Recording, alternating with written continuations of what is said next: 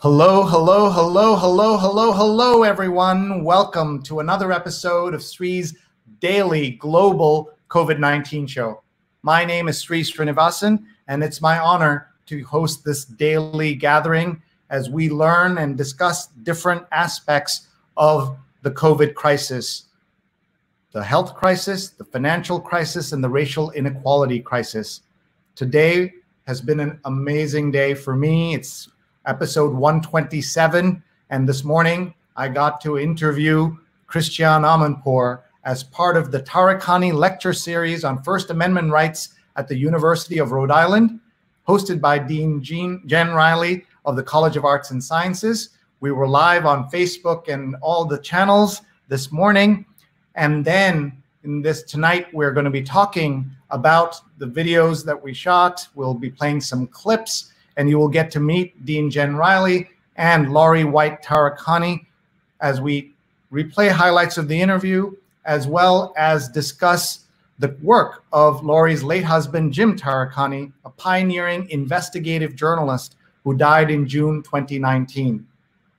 Our guests will be with us in just a couple of minutes. In the meantime, hello everyone. I'm Sree, and I'm the Marshall Loeb Visiting Professor of Digital Innovation at Stony Brook School of Journalism. We're live on Facebook, on Twitter, on YouTube, and on LinkedIn. Please hit share. Please tag someone you know who would benefit from this conversation.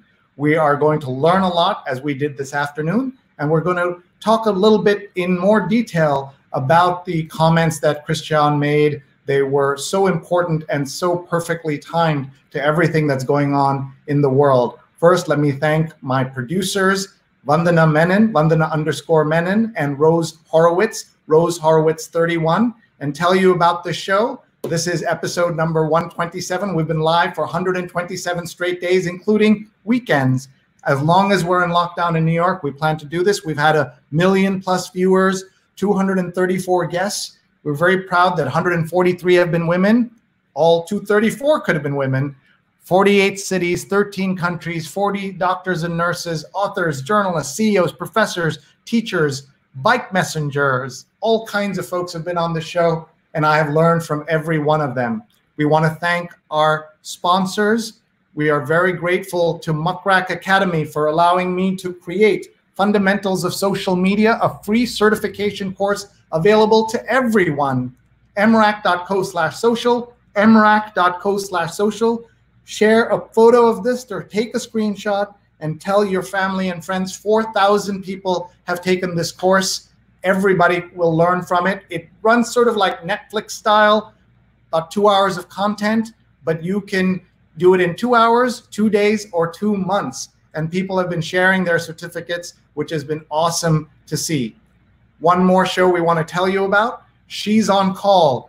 This is a new show that I'm co-executive producing with my friends, Dr. Sujana Chandrasekhar and Dr. Marina Kurian. They're surgeons in New York. And this time we're talking about leadership in the medical world. And we have 2 senior medical leaders joining them who happen to be women, Dr. Wendy Sinta and Dr. Tamara Fountain. So please join us Sundays at 11 a.m. Eastern. I will not be on camera. I'll be blissfully behind the scenes as we hear from Dr. Sujana, Dr. Marina, Dr. Wendy, and Dr. Tamara. Please join us Sundays at 11. She's on Call. Follow on Twitter, on Facebook, and you'll also find them on Instagram. So please check them out at She's on Call. All right, now I'm going to bring on stage our guests for tonight.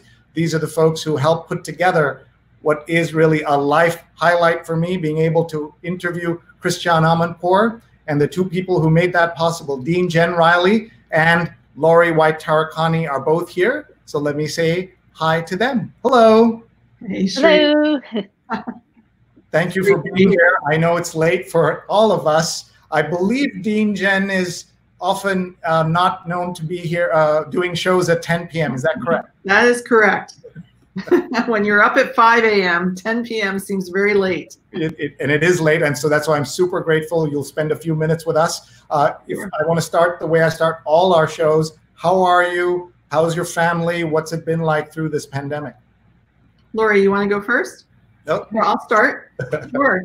Working at the University of Rhode Island, it means that we're nonstop planning so that we can get a fall semester up and running and bring our students and our faculty and staff back to a place that we know that we're protecting their health and safety, but we're also able to pursue our mission, which is education and moving our students forward to their degrees. So that's been exciting. And at home, it's, in some ways it's been a break to work from home a little bit. Cuts out that commute and that hour-long drive, and you get to see your dogs a little bit more. That's so important, as my wife will tell you. Let's go to Laurie. So yes, I have been working from home just like you all since March, and I'm the president of the Greater Providence Chamber of Commerce. So we have been very busy during this time helping the business community deal with the pandemic and stay in business and get the resources they need. So yes, my dining room has now become my television studio, and I'm doing chamber TV, and it's been very rewarding to be able to provide the service. So, but doing well, and like Jen, enjoying time with my cat, as it were. So, thank God for the pets. Yes. Thank God for the pets. All right. So we're seeing on screen what we did today. I think it was an amazing day with thousands of people around the world watching at noon when we got to talk to Christiane. So let's have Jen set this up for us. I'm going to call her Jen. She's Dean Jen Riley. I haven't put on a jacket. We don't get a lot of deans on the show. Jen, will you tell us a little bit about the context of this and maybe back up a little bit, the College of Arts and Sciences, Harrington School, and then we'll play a clip here with Christiane.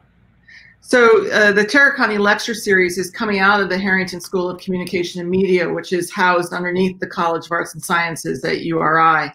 The Taricani lecture series came about out of a sad thing, which is we lost Jim Taricani in 2019. When he passed away, Laurie and her family and friends came together and wanted to create a series and an endowment that would keep Jim's legacy for investigative journalism, going after the truth, being there to sustain our democracy through journalism and the First Amendment, as a way to keep it going, not just through URI, but in our state. And we're hopeful we're going to be able to keep this conversation going nationally and internationally. So this series started this summer because we were unable, due to COVID-19, to have our actual live inaugural event this past spring. Laurie came up with this great idea of 3 different conversations this summer. We started with Nicholas Kristof and Cheryl Wadun. Fabulous conversation, more than 1,000 people showed up. And then today we were very fortunate that our own alum, Christiane Amanpour, joined us for an hour to share her thoughts on journalism and what's going on in the country today, as well as the First Amendment. And then we'll finish up in August. We're going to be inviting local journalists in to talk about the journalism in the region, in New England, and what's going on in our own state of Rhode Island, and to bring that to our community as well. We're fortunate that we have a great partner in Laurie that has enabled us to do this. And then we hope that we'll have the inaugural Taricani face-to-face event in spring, and we'll have to see how things unfold between now and then. Thank you. Laurie, your thoughts about this morning and how that went? Well, it was great to see Christiane again, and she and Jim have been friends for decades. And in fact, Jim and she worked together in the 1980s in Providence at WJAR TV Channel 10. And she was his intern, and they began, when she was at the university studying journalism at the University of Rhode Island. She had always shared with Jim that she wanted to be an international correspondent. So throughout the course of the interview, we talk a little bit about how Jim mentored her during that period of time and the circumstances that led up to her getting her first job at what was then a very new and novel 24-hour cable news network known as CNN. So that was back in the 1980s, when the notion of 24-hour cable news was really very new. So she started off as a tape jockey, and Jim knew that with her expertise in foreign affairs and her multilingual abilities that at some point she would jump out from the crowd, and her new superiors would see that she was a first-class talent and be able to utilize her in an on-the-air position. So we talked a little bit about that, but it's great to see her again. She is a great friend to the University of Rhode Island with her own lecture series, which we all found so fascinating and enjoyable and poignant and profound last fall. And she was able to spend some time with us after the lecture, and it was, amazing to see her. And I'm just sorry that, like you and like all of us, that she has not been able to get back on the road and to travel and to bring her reporting live to various places, because she too is at home and she's in London doing her daily show. So we're going to listen to a little bit. My first question to her was how she's doing. So let's just hear what she had to say. Every day, every night, depending on where we are in the world, and see you bringing us insights, bringing us clarity at a time of great difficulty. What has it been like for you to deal with this pandemic and your team? You're producing shows remotely. Talk about that, please. Okay, I'm going to say that here I am, what I say every night. I'm Christiane Amanpour, working from home in London. You're seeing my studio, which is essentially part of my kitchen. And that's what it is. And we've been here now, I don't know how many weeks it is. Could it be 16? I don't know. A lot of weeks, since March 26 or something, we've been sitting here doing this job. And on the one hand, it has its limitations because it's different, definitely different for me. I'm used to mostly being face-to-face with the people I interview. And that hasn't been possible in this lockdown. So I am doing it via this kind of situation, often by camera, by Skype, or other, technical ways of reaching people in their homes or wherever they might be. In a way, that's been a little difficult, but in a way, it's also been quite revealing because people are at home and they are available for interviews. They have no more excuses to say, sorry, I can't make it, I can't do the travel, I can't. No, sorry, we come to you, just with a little bit of technology. So we're getting a lot of guests who we might not have as easily have brought onto the program every night, so that's great. And, it's been a gradual, night-by-night evolution of this story, because we've stuck mostly with COVID and of course with Black Lives Matter and the uprising in the United States for justice and across the board, racial justice, economic justice, and the rest, which has also come over here to the UK and also to other parts of Europe in the wake of the killing of George Floyd. So in that regard, it's been difficult, challenging, but we're still at it and we're still doing it. So, I think we've been very useful in this moment. And I think that the most, or the very least we can expect to do and to be is useful to the public. All right, let's pause there. Jen, your thoughts on just that opening remarks, and just reflect on having her as an alum, what that has meant for the university. I mean, we're lucky to have Christiane. I mean, you can see it right there in that interview. She's always present. She's always real. She's telling you what she really thinks. She's been very generous with her time. And what Laurie mentioned, she came back last year, her lecture series that we've been doing for about 8 to 9 years now. She came and did it last year, and she spent about 2.5 days on campus. And her interactions with the students is what really moved you. She spent time with them, talked to them, mentored them. And really shared with them her experiences that was transformative from them. So she's a very giving person. What I love too is what she talks about is that we need journalism today. This is something that I personally believe, and it's also what we're striving to do in the Harrington School at URI, is to create that next generation of journalists to follow in the footsteps of Jen Taricani and Christiane Amanpour, because that's what's essential for us to keep our democracy going and keep open communication and dissent going in our country. And she definitely remarked on that as well. I want everyone to know that we have the full video on the Harrington channel. So just look up the Harrington School of communication and media. We also have a shortcut that you can see on screen, bit.ly/Taricani2, so that you can find it. But please go onto Facebook, go onto YouTube, and subscribe to the Harrington School channel so that you can see this episode, see the episode that we did with Nick Kristoff and Cheryl Wu Dunn, and the upcoming episode we're going to do about local and regional journalism. Let's get Laurie's thoughts on what Christiane had to say, and then we'll listen to her on the First Amendment. Mm-hmm. Well, I thought she was bold, she was brilliant, and she talked about in her opening question the difference between traditional journalism, legitimate journalism, where journalists are, in her view, mandated and today have a responsibility to be truthful, not neutral. And she explained a little bit about what she means by that. And that, of course, was the theme that she brought forth during her lecture on campus last fall as well. So truthful, not neutral. I'm sure we will hear some clips from her where she describes, specifically what that means.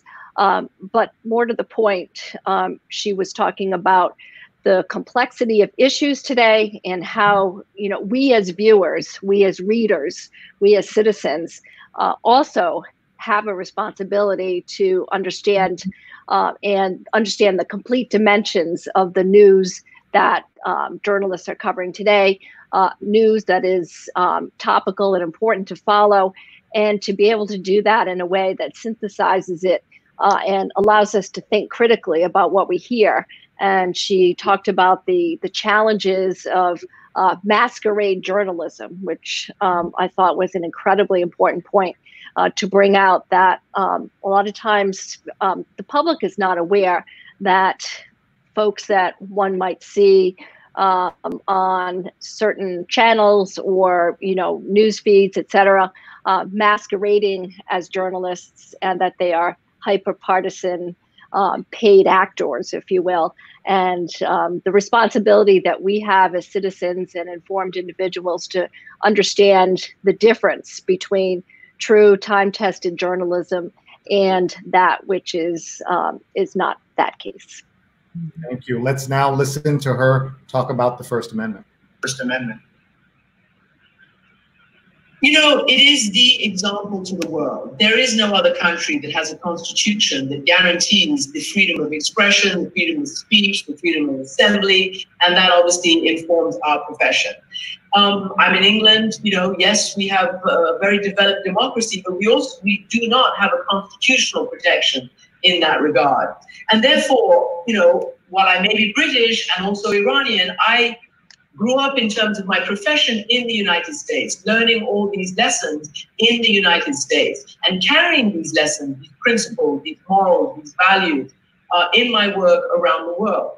So it is vital, it is absolutely vital that even under the most difficult of circumstances, where we find ourselves right now under attack as American journalists or working for American organizations by the leadership of America.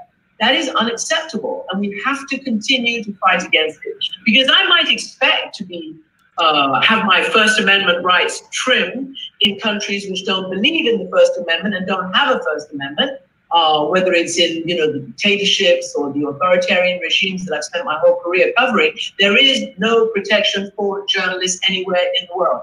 Period. End of story. Either we are shut down, either we are sent out of the country, or in the worst case scenario, we are wounded, jailed, or even killed. That is the life that we live, trying to bring the truth in other parts of the world. So we do not accept it, and we do not expect it to be the case, to face that kind of pressure and that kind of unconstitutional attack on our profession from within the United States itself, from within the leadership of the United States. So, we have a double fight on our hands: the fight to get the truth, and the fight to keep the dogs off, so to speak. Okay, Jen, your thoughts. I think she captures very accurately for what we think of the First Amendment and why it's so valuable in the United States, and we've seen it right now across the country. The way people are coming out and able to voice their views and opinions about what's going on, about the politics, about things they agree with and disagree with. And I think that's one of the beautiful things about the United States. And I think journalists across the country, and journalists like Christiane are helping that voice stay present and be heard for us. Thank you. I know we promised to let you go in a couple of minutes, so I'll come back to Laurie. But first, Jen, if you would tell us a little bit about how you're preparing for the fall and how you're thinking about it. I know the Trump administration dropped their rule to really try to force universities to, in a way that they may not have been ready, dealing with international students. So talk a little bit about that, and then we'll let you go. So URIs, like a lot of universities in the country, we're making active plans to deal with COVID-19. The health and safety of our faculty and staff and our students are at the forefront. We're really adjusting our schedule right now. We're going to have a mix, again, like many other institutions, really a mix of some face-to-face classes for those things we really want face-to-face. I think of my fine arts classes. We'll still be doing our chemistry labs, but with 9 people instead of 18. And then we have blended classes where we know our students will be able to come once a week and interact with our faculty. And then we'll have some online classes. So it'll give our students a good mix. It'll enable them to engage with their peers. And we're going to keep doing the work that we do. One of the things I say to my students when they come and ask me what we should be doing next year is stay on track to your degree. The best thing we can do right now is keep you on track for your degree, prepare you, and the world is going to open up again. We are going to get through COVID-19, and we want our URI students ready to step into that world. Thank you. That's great. Laurie, anything you'd like to say to Jen before we say goodnight to her? I'm so proud of the work that the Harrington School of Journalism and Media and Communications is doing to train the next generation of responsible journalists. And what I was really thrilled and excited about today was half a dozen students who took the time to record short videos to talk about and to ask questions of Christiane and to reflect on certain elements of the First Amendment and attributes that they see as pillars of journalistic integrity. So the students were so bright, and Christiane was, especially thrilled to see the number of young women that are interested in pursuing a career and a profession in the international journalism sphere. So she was giving them shout outs, and together with Dean Riley, we were just, thrilled to be able to bring this kind of discussion and involve the students at the University of Rhode Island in what we're doing this summer. That's great. Well, Jen Riley, thank you so much for being here. We'll let you go so that you can get up again at 5 in the morning. It's incredible. Happy to do it, Sree. Thanks, Laurie. Enjoy. Thank you, Jen. Thank you. Bye-bye.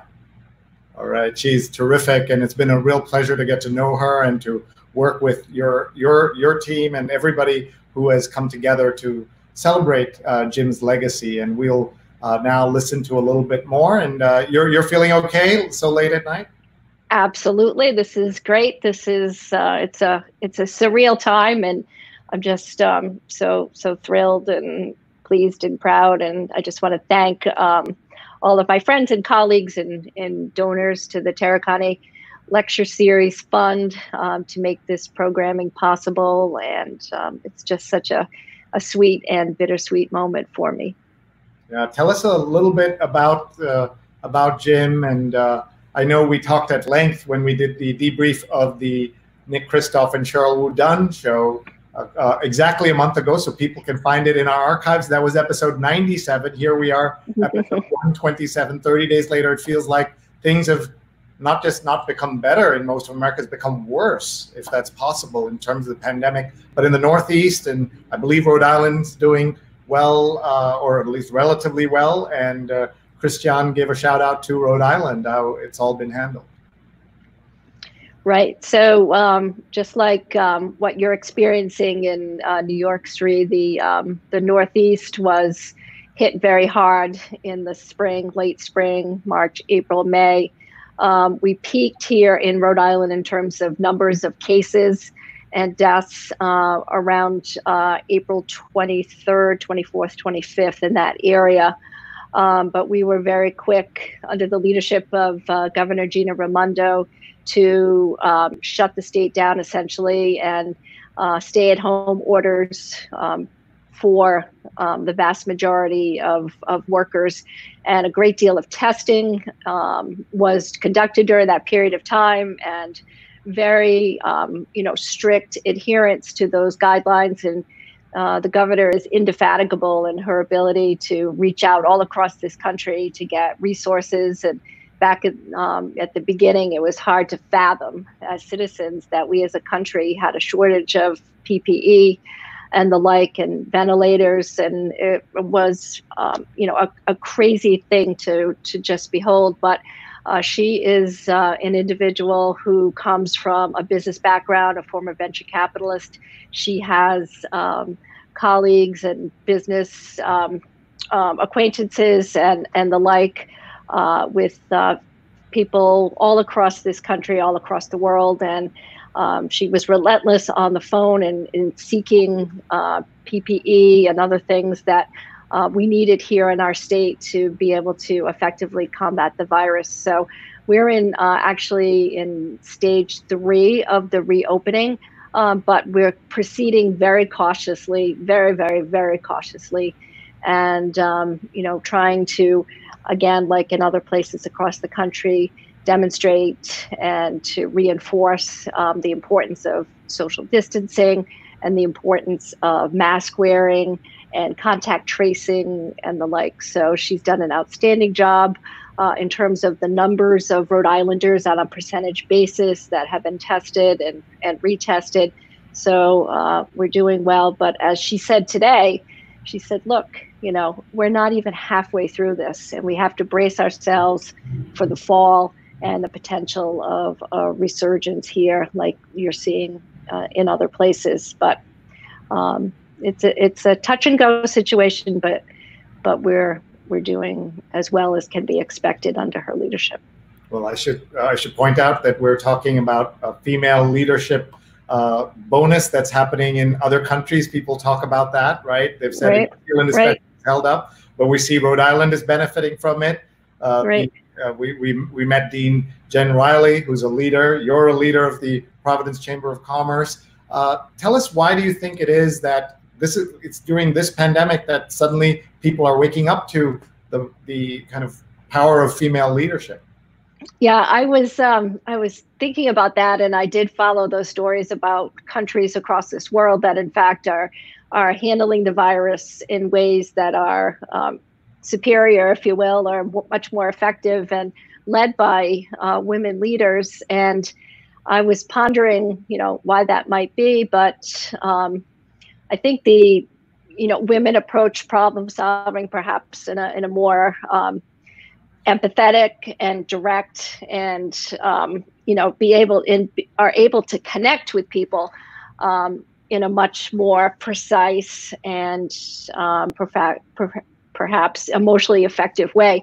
And I see that. And this, on top of everything else, on top of fighting the virus, from a scientific point of view, a lot of what we need to be able to instill to the public and to those that we serve is a communications message, if you will, right, Sree?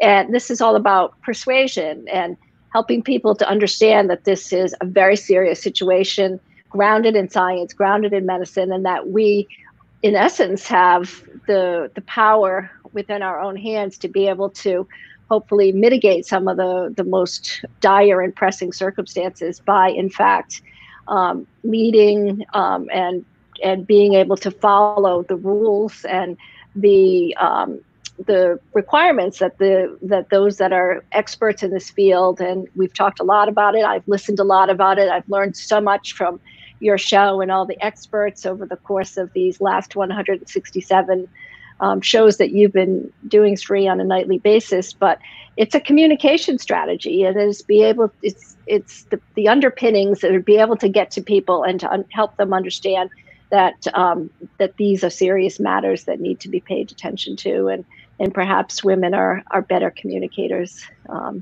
in that respect, especially in an emergency. Yeah, I couldn't agree more. What do you think? What are your thoughts? Yeah, I think it has a lot to do with what you were describing, the power of empathy, the power of listening, and also being open-minded, right? Like there is a thing as white male privilege and confidence, and male confidence. So it's not just white men, but men everywhere who, the same gender that doesn't ask for directions in a car, suddenly put them in charge of a country. Maybe they won't ask for as many directions. They think they know. Just because luck and circumstance and privilege has put them in power doesn't mean that you have therefore some special God-given right to rule or to rule well. It won't happen automatically, and we're paying the price here in this country. Of course, it's very easy to say about the president, but we're also seeing at the governor's level what it means. When you saw the horrifying story that in one of the states where they had, in Georgia, where they had individual towns and cities had mask mandates, not only did the governor not have a mask mandate, he had the opposite, saying you cannot have a mask mandate. So overturning mask mandates at the height of a pandemic, it is just unfathomable that that would be possible in any other country in the world at any other time except this moment and everything that's here in this country. So don't get me started is what I would like to say. And let's go back to Christiane and listen to her talk about here you're about to hear. Let me just tell everyone who's just tuned in and not sure exactly what's going on. Laurie and I and Dean Jen Riley interviewed Christiane Amanpour this morning. She is an alum of the University of Rhode Island, and she was speaking at the Taricani lecture series on First Amendment rights. And that is put together by the Harrington School at the University of Rhode Island, and Laurie Taricani, who's here with me. She's Laurie White-Taricani.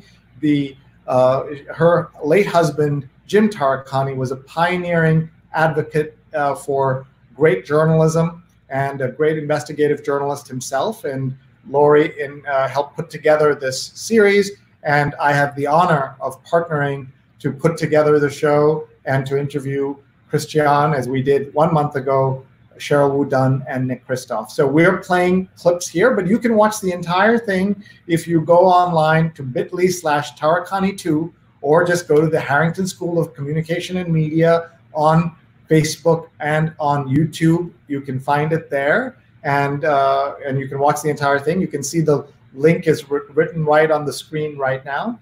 But now we're going to hear from Christiane again, and this time she's going to talk about fake news and neutrality and whether journalists should in fact be neutral. So let's hear her thoughts. But I refuse. I won't even repeat those slogans. I simply will not go there. And I will write my own narrative, and we should all write our own narrative, which is the narrative of truth. And we do not repeat. I won't even use the word FA, and then E to describe news. I won't even use MSM. No. Really? No. We are journalists. We have one mission, and that's the truth. And we have to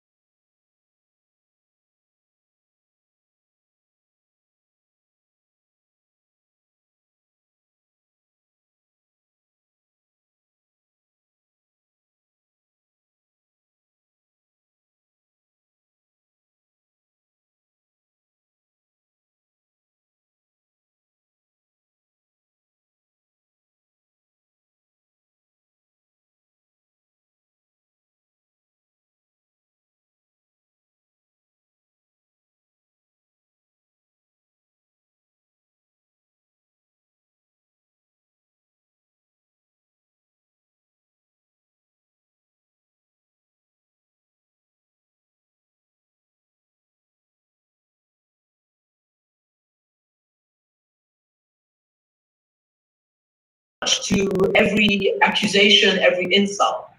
The best way to react is to continue telling the truth, to continue calling out lies, and to continue to, to report in an objective, truthful fashion for journalists anywhere in the world. Period. End of story. Either we are shut down, either we are sent out of the country, or in the worst case scenario, we are wounded, jailed, or even killed. That is the life that we live, trying to bring the truth in other parts of the world. So we do not accept it, and we do not expect it to be the case, to face that kind of pressure and that kind of unconstitutional attack on our profession from within the United States itself, from within the leadership of the United States. So, you know, we have a double fight on our hands: the fight to get the truth, and the fight to keep the dogs off, so to speak. I understand that. And I was tempted to say, welcome. I'd like to invite and bring to you an enemy of the people, because that's what we've been labeled, haven't we, as journalists? Yes, but I refuse. I won't even repeat those slogans. That was a moment where Christiane was correcting me, saying that we shouldn't even say those terms. Laurie, hi. I think we're back, and I think I see you. You're good, Laurie. Can you hear me? Great. I think you have to just let's see if we can get your microphone working. We've been having some audio issues. Can you hear me? But I can't hear you. So maybe we'll have you just leave and come back. Let's see if that works. Okay. So folks, we're listening to this interview with Christiane Amanpour that I hosted this afternoon with Laurie, and it was just, as I said, a life highlight to hear her and to have her talk to us about various aspects of the crisis. So I'm going to fast forward a little bit, and we're going to pick this up at another point in the conversation. Governor Raimondo of the state of Rhode Island. You know, this was just before we all went into lockdown, and I got a fantastic interview in which she was very, very open and direct, telling me what was happening in Rhode Island, where the first cases of infection were coming. She told me the truth of what was going on, in that she noticed, and Rhode Island noticed, that the first infections from COVID were from Europe. They came apparently from Italy, if I'm not mistaken, and it was because of a school trip that had gone abroad and had come back with this disease. And she was very honest about it. No dissembling, no trying to, you know, brush it off or whatever. And look where Rhode Island is today, doing one of the best in coping with this and emerging from it. My view is that the truth is important, not just as a principle, but because it is fundamental to actually governance as well as journalism, to good governance. And that interview, I remember watching it live and thinking that this is a great interview. I wonder if we will be able to continue to have conversations like this with governors. And the answer has been, sadly, for the most part, no. And governors and the federal leadership has resulted in the situation we're in now. Before we take audience questions, I did want to frame the title of this conversation: Truthful, Not Neutral in a Time of Dissent.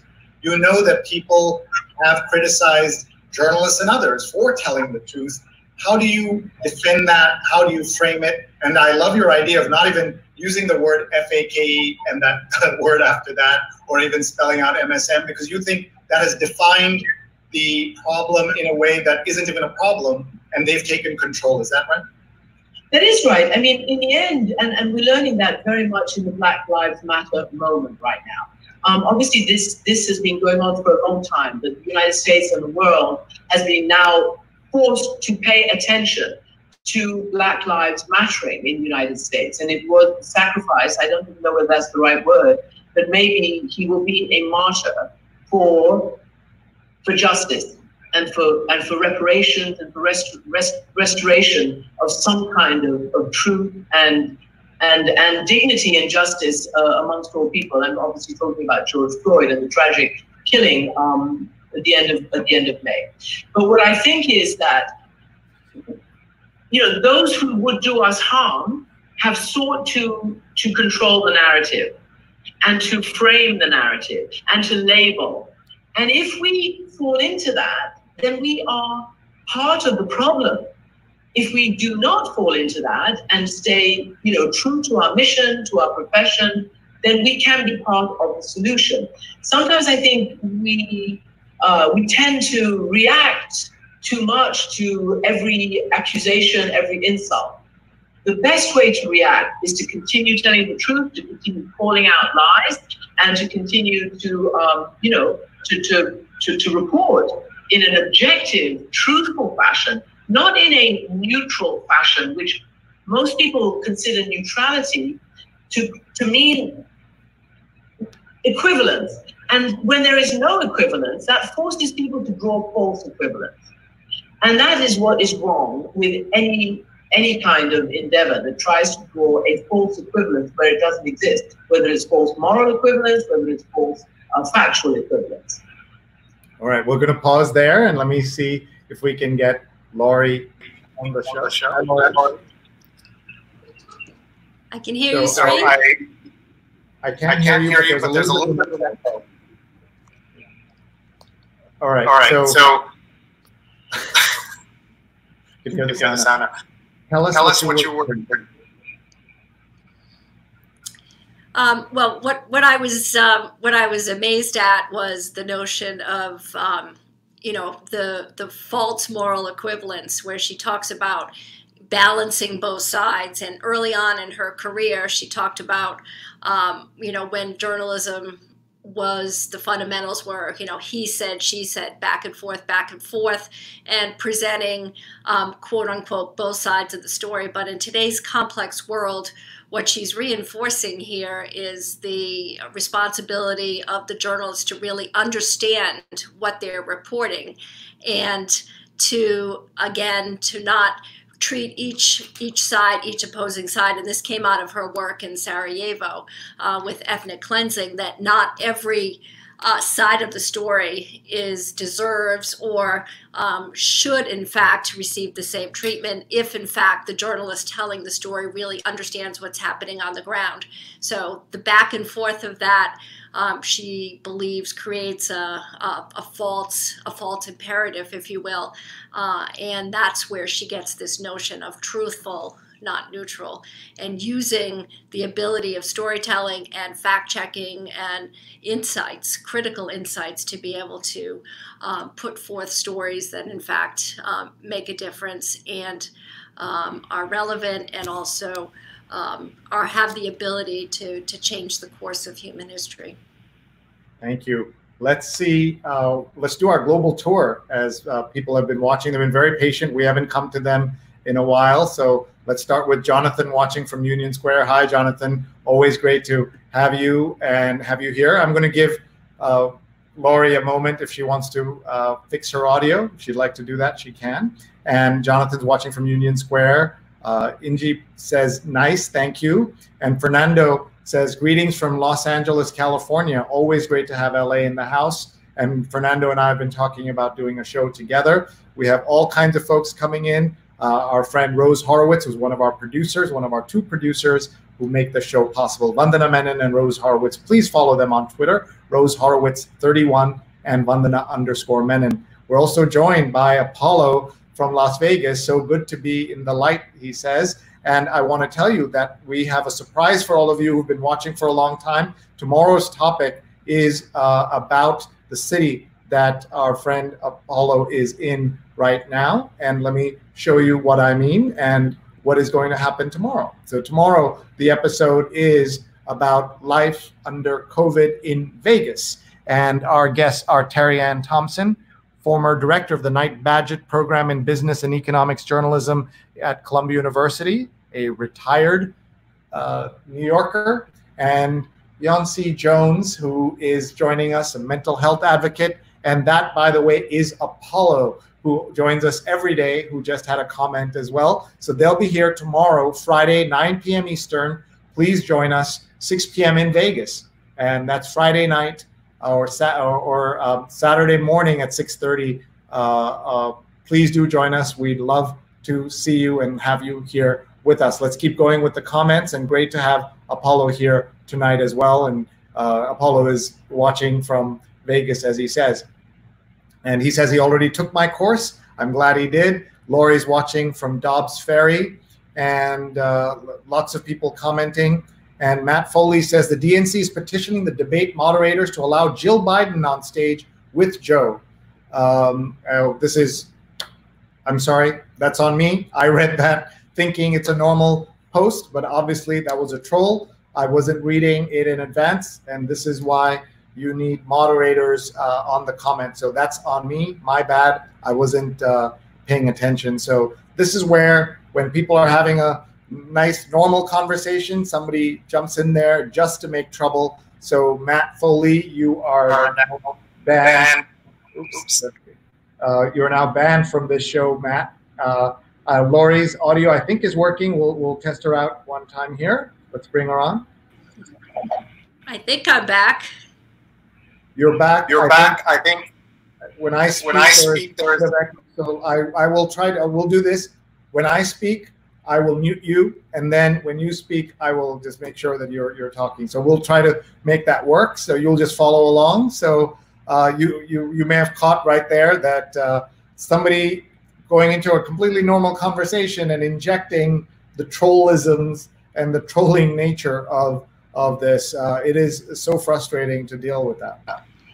Yeah, so, you know, that unfortunately is an example of what she was talking about with masquerading and people who don't, in fact, represent a news organization that is traditional and legitimate, and she was outlining the various news sites that she believes that people should turn to in fact be able to identify and to follow news from reporters and news sources that are in fact legitimate. And that was one of the things that Jim always talked about, was the responsibility that's on us as people, as viewers, as listeners, as readers, to be able to and to have a responsibility to educate ourselves on these kinds of things. So I think when we see trolls, when we see things like this, that we've sufficiently educated our own selves so that we're able to brush it off and to keep moving forward and to see it for exactly what it is. So I wouldn't get too worked up over it, because hey, it's a fact of life today, and the social media world that we're living in now is in some respects a double-edged sword. So you have to be really careful which sites you follow, who you follow, which individuals, and how to protect your own feeds, and to be able to see through what in fact may not be true and legitimate. And the other thing that Jim always talked about was the need to and the responsibility to compare news sources, if you will. So being able to be an informed citizen and take into account various news organizations and get a full sampling of reporting and perspectives, so that you can come out with a balanced point of view. So, don't just stick to one news source. In fact, she talked about, various newspapers, various legitimate 24-hour cable news channels. She talked about NPR, where she has her program. She talked about various radio, wire services, magazines that have true long-form content that's important to get for the purposes of the nuance of it. And although Jim was in television news, where the ability to cover things in depth is sometimes challenging, given the nature of the medium, which is very short stories, and if even in the days of when he was on television, if they gave him 5 minutes for a big expository news piece, that was a big deal. 5 minutes. But but you can't survive on a constant diet of television news, he would always say, and that's why it's important to read very long form articles, whether they be opinion pieces that you would read in, Los Angeles Times, the Washington Post, New York Times, etc., but also magazines that have serious content that really probes in a way that you're not going to get on a broadcast piece, just due to the nature of the medium itself. So. That's a long-winded way of saying, don't just rely on any one news source, and it's important that we have, the full dimension on available to us at all times. And that's kind of what I do. I make sure that I have subscriptions to various national, international sites that I can continue to look at and to reflect on and to see what's happening, not just in this country, but around the world as well. Thank you. We are now going to see another clip from Christiane's show. So everyone who's watching right now, it's been a long day, I think, for all of us. It's hard to imagine in any other summer. July is very quiet in America, and suddenly we have a show. I've had a full business day today, and here we are at 10 p.m. And the fact that I could get Laurie to join me in this conversation, I think, tells you about what COVID has done to us. People are around and people do have time, but they're very generous, as Laurie is, to be with us so late at night. We've got comments coming in from all over. Here's another Laurie. Laurie says, looking forward to watching the interview later on the Harrington School channel. I worked at CNN, the New York Bureau, in the late 80s when Christiane was becoming a full-scale international reporter. As a Chiron operator, had to type out her name correctly. That's right, a name that no one had heard of, unusual name, unusual accent that she had for the American ear. And here she is, global superstar and someone who so many people look up to. Today, we had someone from Seoul saying that her dream is to be to be Christiane Amanpour.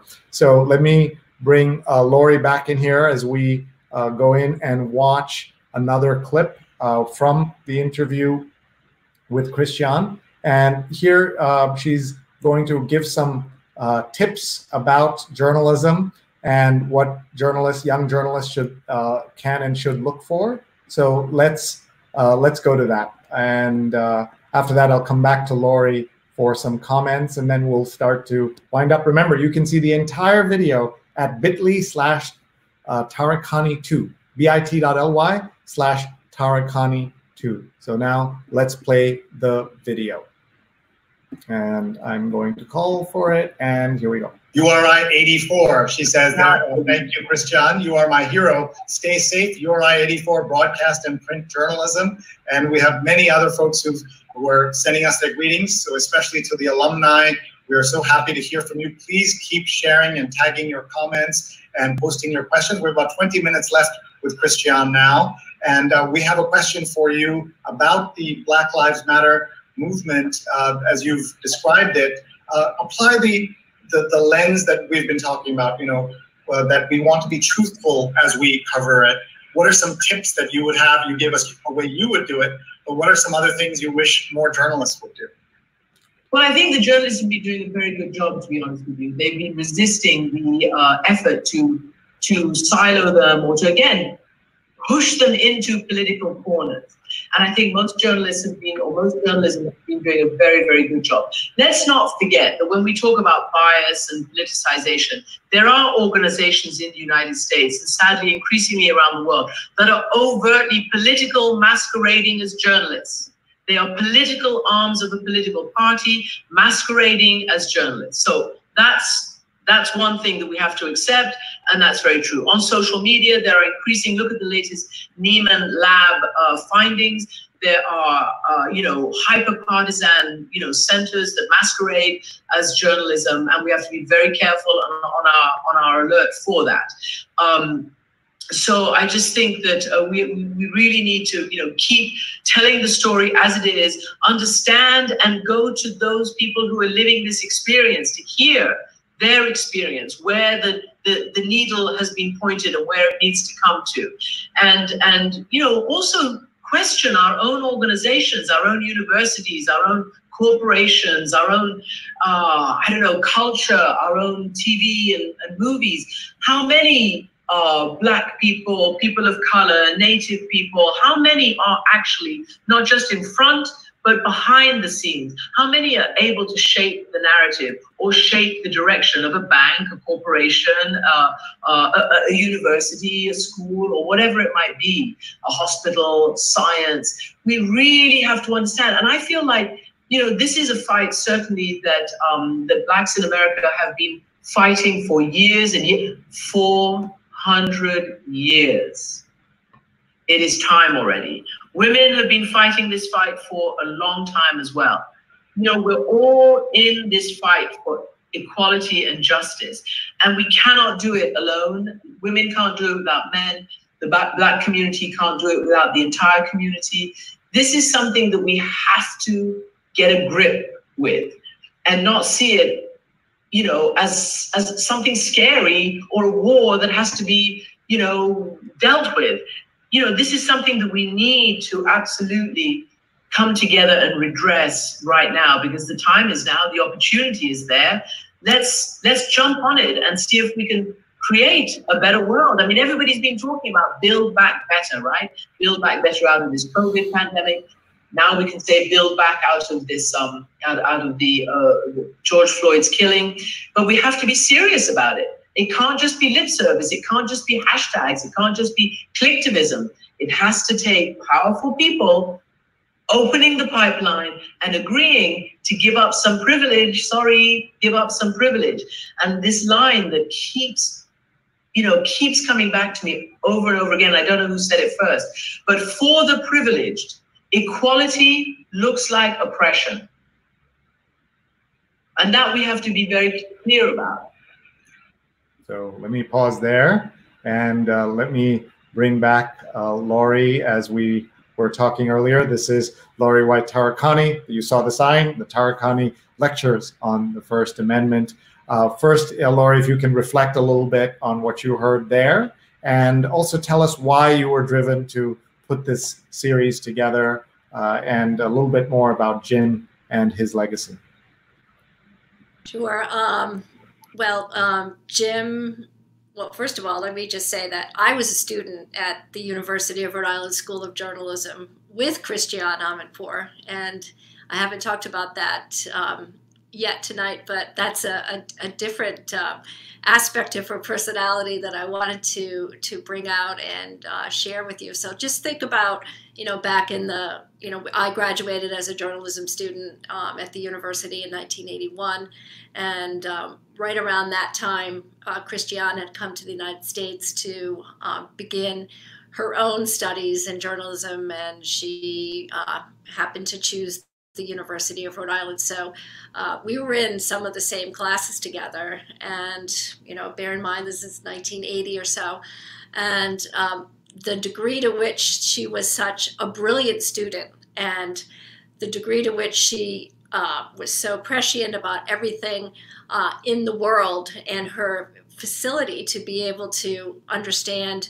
dictatorships and international politics and foreign affairs at such a young age. And I was nowhere near being in her league in terms of the understanding of the, being a global citizen at that age, but she in fact was, and you could just tell right from the get-go what a brilliant mind she had, and the degree to which you knew that she was going to excel and succeed and become who she is today. So I think back on those days when we were on campus, and little did I know that, fast forward all these years from, 1980, here we are in 2020, thinking that I would be having this conversation with her and with you and your viewers all over the globe about Christiane Amanpour, when in fact we sat side by side in this classroom, and she was just a remarkable person. But she went on to get an internship at WJAR, as I talked about, and And together, Jim and Christiane covered a lot of stories, back in the day when investigative journalism was just beginning to take off in the aftermath of Watergate. So they spent some time together, and they both, at the end of, sort of as the decades passed, they kept in great touch, and they shared experiences with one another. But she had said to Jim that her dream was to be an international correspondent, and she wanted to be able to break into the business. And so over the years, he had encouraged her to pursue an early job at CNN when it was in fact an unknown network, and she quickly was in this, and one of your viewers, Laurie, talked about working at CNN, and she was the Chiron operator, and those are the words underneath the screen. But that's analogous to the type of job that Christiane started with, as behind the scenes and just taking in satellite feeds. And if you think about it, satellite feeds of international news, that was actually, a big thing back then, being able to record it onto videotape, and all of these things were very new. But that was her first job as a tape jockey, and just, behind the scenes, and, getting it done in a way that was performing a very important role, but certainly not the expository journalism that she eventually would become. So it's really cool to be able to see her talk about those days, those early days, and to inspire the students at that came out and were part of today's lecture series. So that was really what I'm trying to accomplish with the lecture series, because the First Amendment and the rights of the news media to protect sources. My husband was in home confinement for 4 months for failing to comply with a federal judge's order to reveal a source in a City Hall corruption case, which ultimately resulted in a series of imprisonments by political figures that were taking bribes and the like. But for the fact that he had had a heart transplant in 1996, he in fact would have been sent to jail for failing to turn over and identify this source. And he did absolutely nothing wrong by putting his undercover videotape on the air. There was absolutely nothing that was illegal about that, but simply in the course of law enforcement, this desire from the federal judiciary to compel Jim to reveal his source, which he did not. So for that, just for doing his job, he had to endure all of these legal challenges and setbacks. And at the time, his station was Channel 10 WJR-TV, was owned by General Electric, and as such, they were very committed to the First Amendment and to the role of journalism, and they had significant resources in order to pay over $100,000 in fines and significant legal bills in order to fight this in a way that was precedent setting. So that's kind of one of the things that I do worry about going forward, as small daily newspapers and the like are struggling in the aftermath of the pandemic, in the aftermath of the consolidation of various media, that we really need all of these media outlets, as we were talking about just a few minutes ago, to report on everything from what's happening before the local school committee or police department or city hall, everything, from the very hyper local level all the way up to, what Christiane is talking about in covering various dictatorships around the world and the various atrocities that she unfortunately has been witness to. But the need for the citizenry to understand that traditional journalism, real journalism, journalism that is not masquerading as political punditry, as Christiane pointed out, and paid hyperpartisanship, that we need to be able to preserve the role of the journalist to be able to report the truth and to have a situation where they can protect their sources for the reporting of news that would otherwise go undetected, unreported. And people need to understand the difference between journalism that works in that respect and people who are really not doing journalism. So we need to support local newspapers. We need to support local journalists, because all of that is going to keep these newspapers in business. And we need a proliferation in different points of view.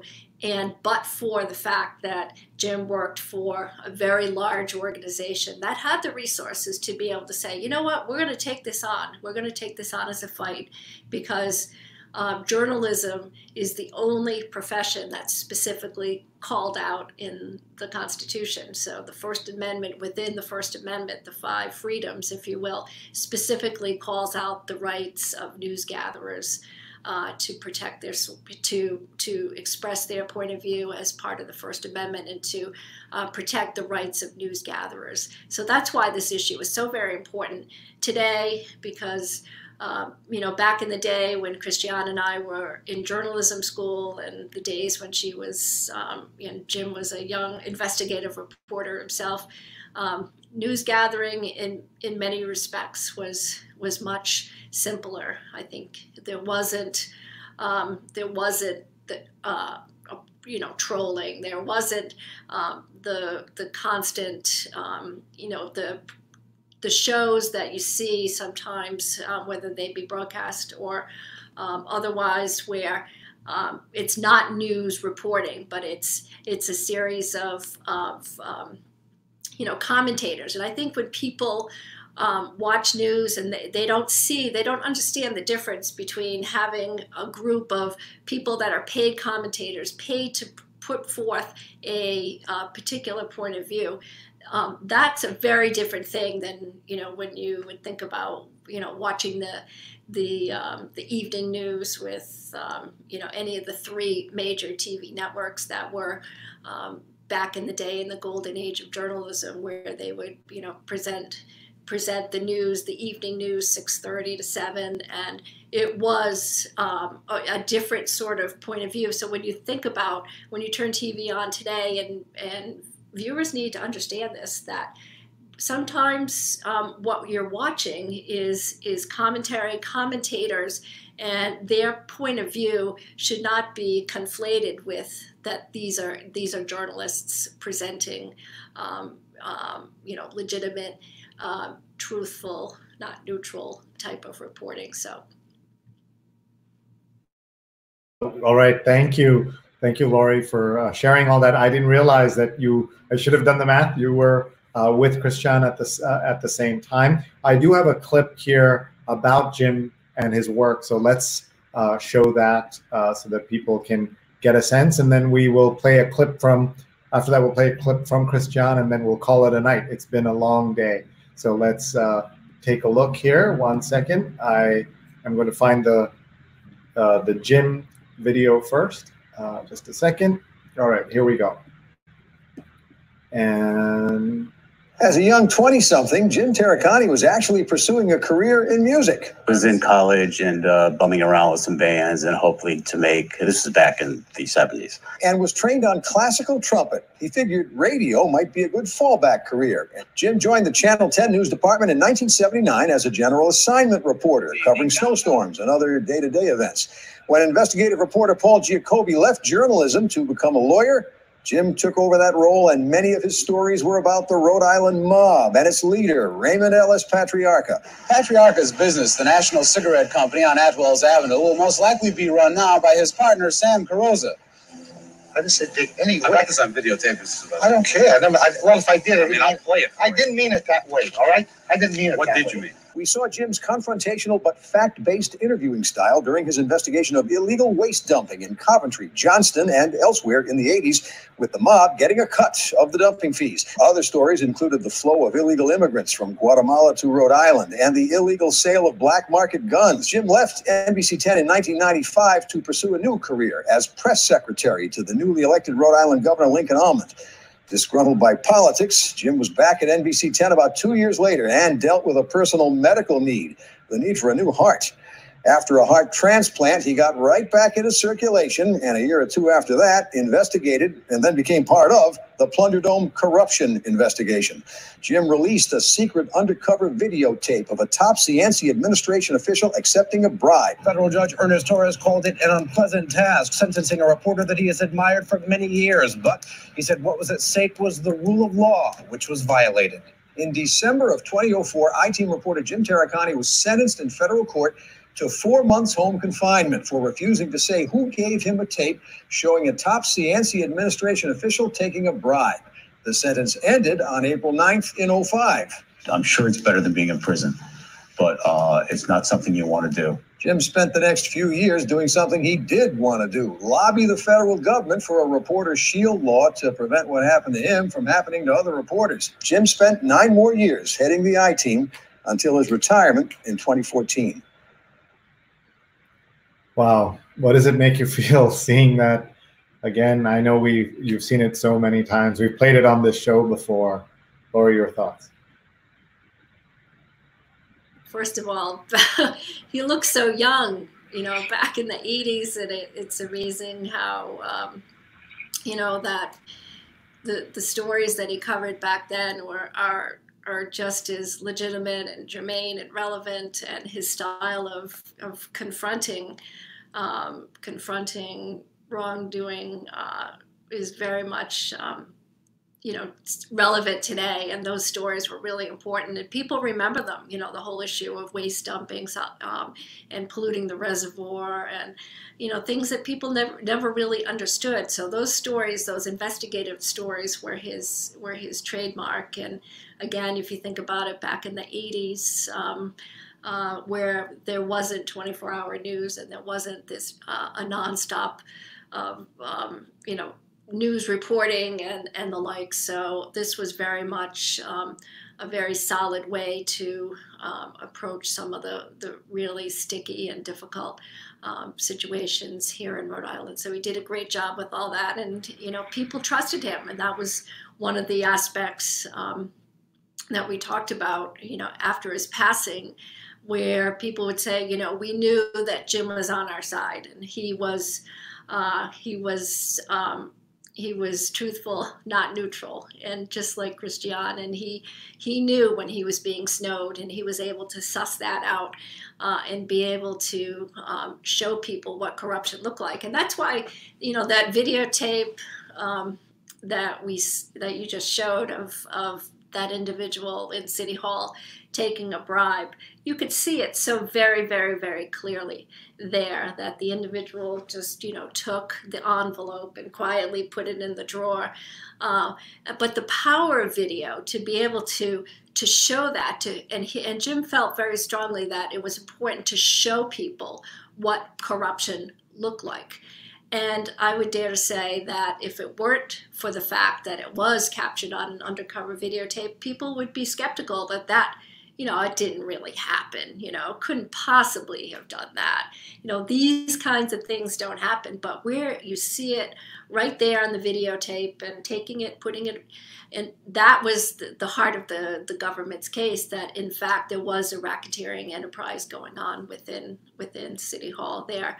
And I equate that as well with what we were talking about earlier with Christiane about the video of the George Floyd killing. And we've seen not just with George Floyd, but with other instances where individuals were in fact mistreated and killed and brutalized in a very unfortunate way, that we wouldn't have seen it, and we wouldn't have appreciated it, and we wouldn't have necessarily believed it if it weren't in fact there in full video for people to digest, to to rewind, to look at it again, and I think that presents a bit of a turning point. And Christiane was saying, we've been fighting these fights of injustice for so long, over 100 years, but she believes that this time it's going to be different.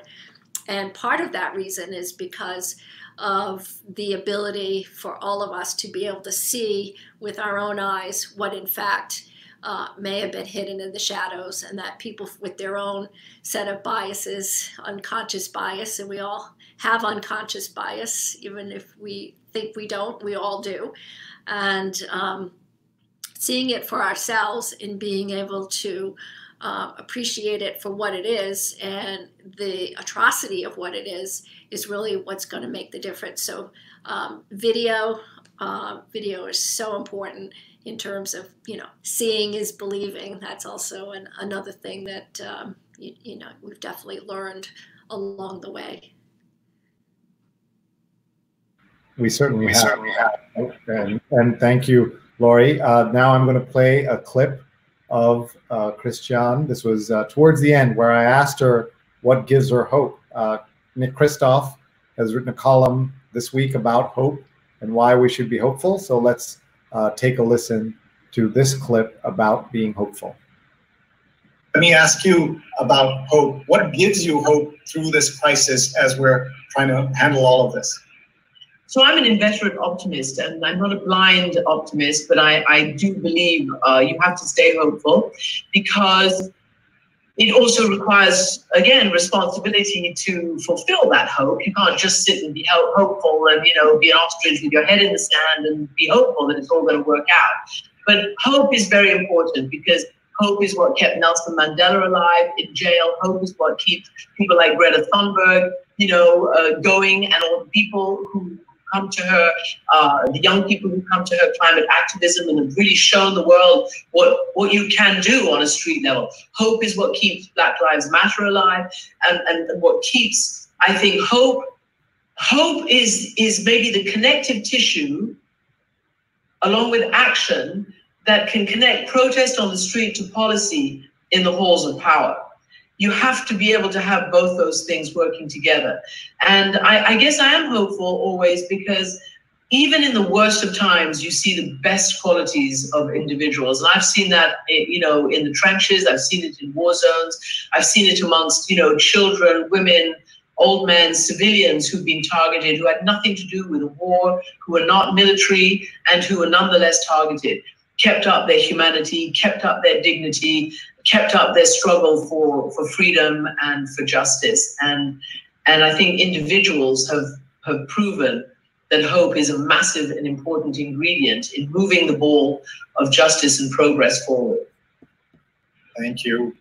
And with that, we will give Laurie a chance to give us her final thoughts, and we'll say goodnight. I also want to tell Laurie that I'm hoping she'll pass on to Christiane a fun moment from earlier today.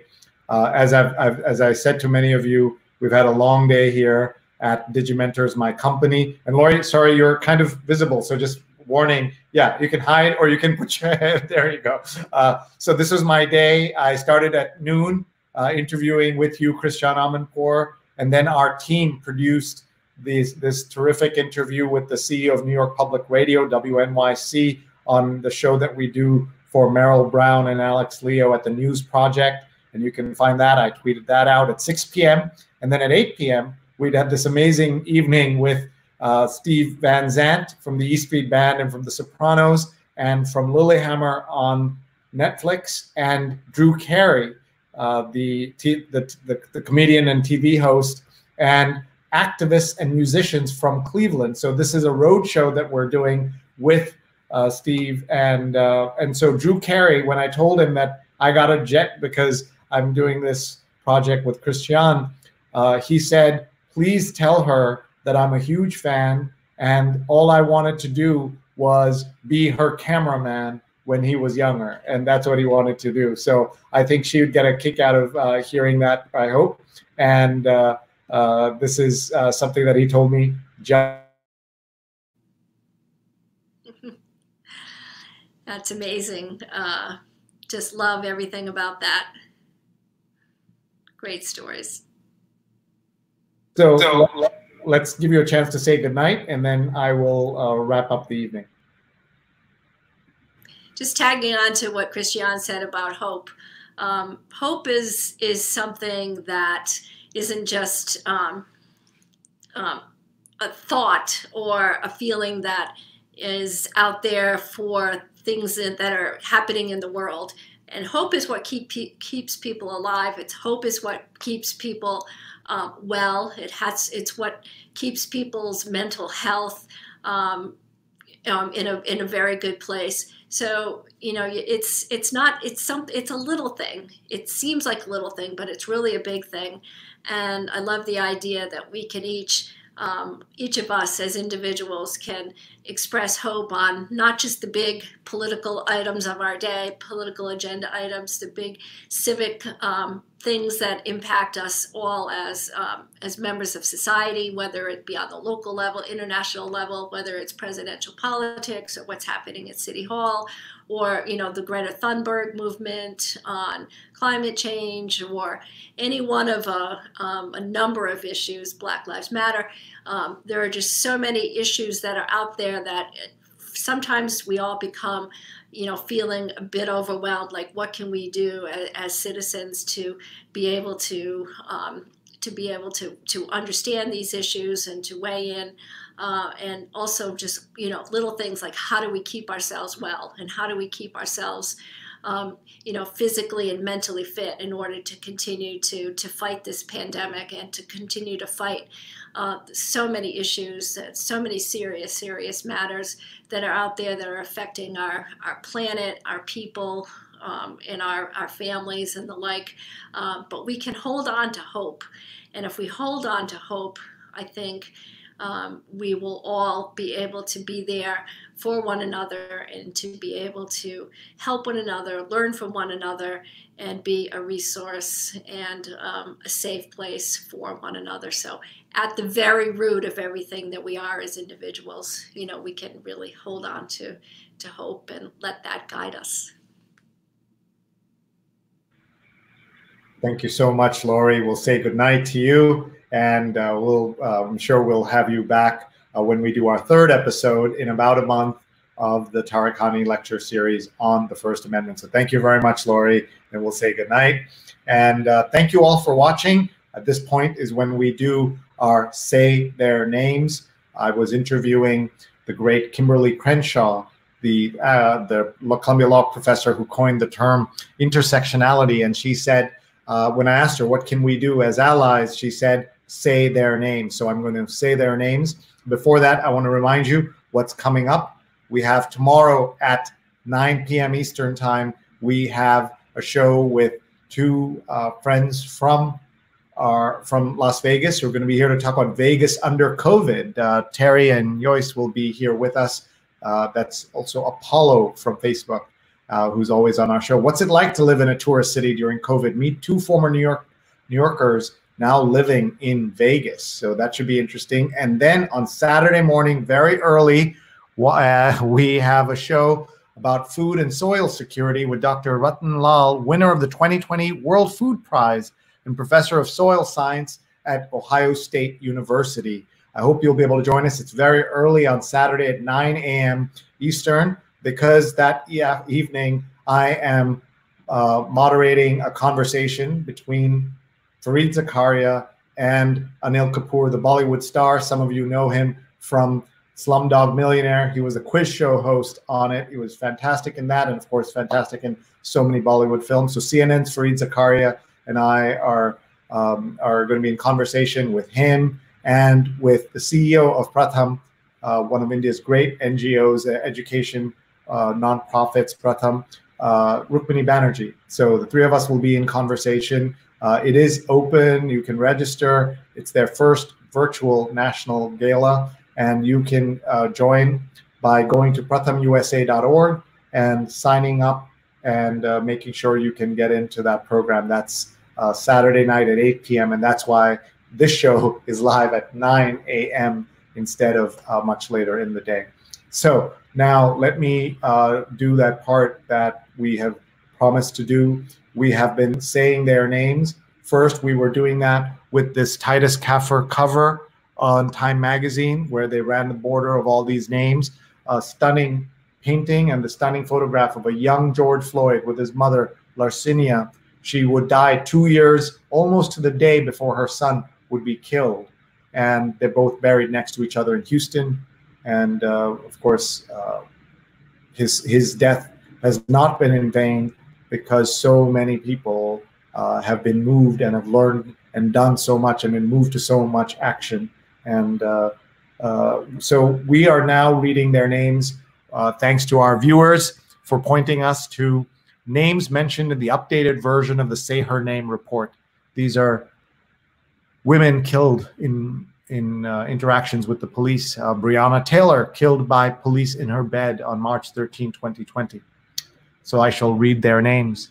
Tatiana Jefferson, Charlena Siobhan Lyles, Corinne Gaines, India Kager, Sandra Bland, Alexia Christian, Maya Hall, Megan Hockaday, Janisha Fonville, Natasha McKenna, Tanisha Anderson, Aura Rosser, Shanique Proctor, Michelle Cousseau, Pearlie Golden, Gabriela Navarez, Yvette Smith, Renisha McBride, Miriam Carey, Chaim Livingston, Kayla Moore, Shelley Fry, Melissa Williams, Shulena Weldon, Alicia Thomas, Chantel Davis, Charmel Edwards, Rekia Boyd, Cherise Francis, Ayana Stanley Jones, Tarika Wilson, Catherine Johnston, Alberta Spruill,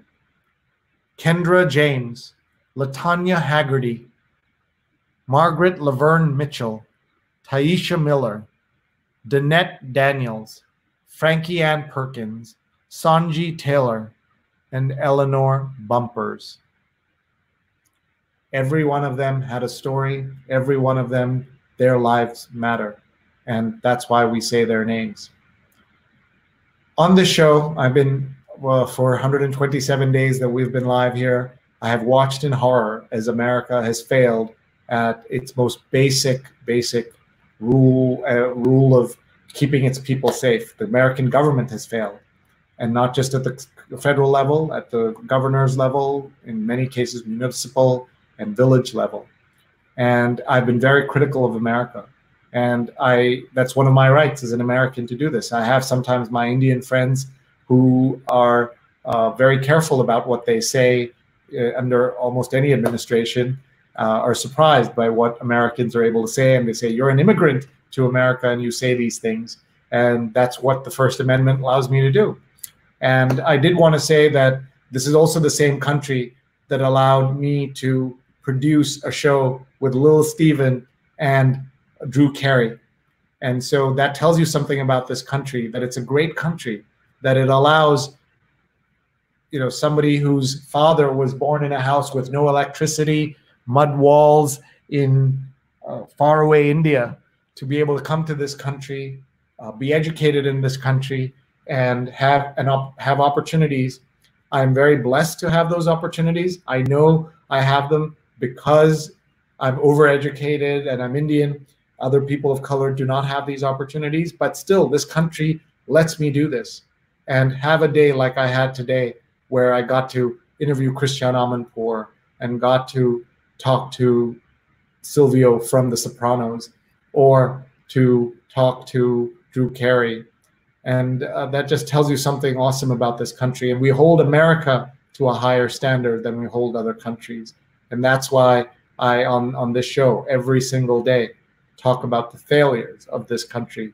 And it doesn't mean failures of the people, but the people who are trusting the wrong people. Today I tweeted that when someone said that the amount of people trusting the false information of this president, it's only 30%. I said, oh my God, it's 30%. And it's those 30% people who are going to get themselves killed and get us killed if we're not careful. And that's why accurate information matters. That's why science matters. That's why facts matter. That's why masks matter. And we all have an obligation to tell people that and fight for truth and the right side of history. And when the historians look back, if there are historians left to look back, one of the things that Christiane said that I'll never forget, she said that the planet will survive, but it's us as a civilization that are in danger right now, and we have to be careful and we have to watch out. I thought it was the first time I'd heard anybody put it that starkly, and to hear her say it was very, very important. And my feeling is, if someone of her stature and who works for a big international company like CNN and like PBS can be outspoken about the truth, there's no reason why little old me on this little old show cannot be honest and not have to fake it the way a lot of journalists do. I was talking today to a journalist friend of mine who says that listen to reporters on some podcasts and they are so much more forthcoming about the severity of the problems we're facing, because in their official newspapers, in their official accounts, they have to be a lot more whataboutisms and both sidisms and things like that. And that's the place we're in now. So I decided not to sit on the sidelines before the 2020. I said that this 2020 election is going to be the most important election of our lifetimes. And that was before the pandemic, and now it's even going to be more important. So we're going to focus on truth as we have for 127 days, and we're going to focus on learning and keeping an open mind. With that, I'm going to let you go. It's been an hour-and-a-half show today. I'm so grateful to everyone who has watched, who's been with us, who supported us. Please email me and please ask questions. Please comment. I'm Sree at Sree.net. We'd love to hear from you. We'd love to have you watch our archives, youtube.com/Sreenet, youtube.com/Sreenet. A reminder of a couple of our shows that are coming up. She's on Call is coming up Sunday at 11 a.m. Eastern Time. We'd love for you to be with us. She's on Call on Facebook, Twitter, and on YouTube, but there's also an Instagram account, so please check that out. Two surgeons telling you the truth and sharing information. We also have a fabulous show on Sunday, this New York Times read along. We've been reading the New York Times for 5 years out loud like crazy people. And Claire Smith is going to be our guest, the first woman inducted into baseball's Hall of Fame Writers Wing. And she's a former New York Times columnist and current ESPN news editor. And our friend Neil Parekh, executive producer, and will be guest hosting the show. Why guest hosting? Because I was supposed to be in Puerto Rico this weekend. We were going to go out there, but of course we're not taking a chance. And why Vegas this weekend? Because my entire family and 3 members of my Digimentors team were set to fly out to Vegas for a big conference this week. So Vegas has been on my mind, and I want to see what's happening there. With that, we'll say thank you to everybody. Thank you for watching. Thank you for being part of the show. Please tell your friends. We're here we're here every day, usually around 9 p.m. Eastern Time. And the next 2 shows coming up are going to be really important. We have on Friday, Vegas Under COVID. Please join us as we talk to 2 former New Yorkers who live in Vegas, what's going on there. And then we'll talk about food and soil security with Dr. Ratan Lal, the winner of the 2020 World Food Prize and professor of soil science at the Ohio State University. And I will say goodbye to all of you and say thank you so much for being here. Thank you for support. Please email me, Sree at Sree.net, if we can collaborate, if we can work on anything. And my Digimentors social, digital, and virtual events companies at your service. We're happy to just chat with you. If you have a virtual event coming up or an event you're trying to cancel or postpone, talk to us first. Anywhere in the world, we will talk to you and share with you our thoughts, what we've been learning from doing dozens a month. As you saw, we did 4 just today. With that, thank you very much, everybody. We'll see you soon.